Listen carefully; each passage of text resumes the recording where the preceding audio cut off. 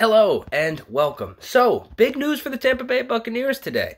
And really kind of shocking news, but the Buccaneers are going to go ahead and re-sign Jamel Dean, cornerback, and regarded by most as the biggest free agent for the Bucs this year, the biggest free agent that they would be scheduled to lose this year.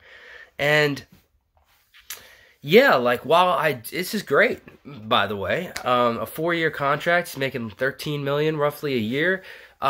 That's great. He's coming at a fair value, and he's coming back to the Bucs, and we get to keep our starting corner. Had a breakout season last year. All that is great. I've never been more conflicted, though, about a positive re-signing, because I keep reminding myself, I'm like, this is good. This is good stuff. We've got Jamel Dean back. Like, hooray, but I can't help but think that, they prioritized him. And I get why they prioritized him, but I also feel like they shouldn't have prioritized him. I think there were other people that maybe should have been re-signed first. And now I'm really thinking that it might be tough for the Tampa Bay Buccaneers to re-sign said other people because Jamel Dean's making money. We'll see. Obviously, only time will tell.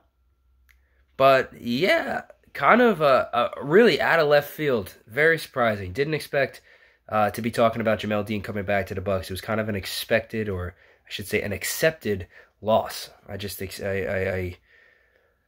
didn't think that there was really any way that was going to pan out in our favor. But it did.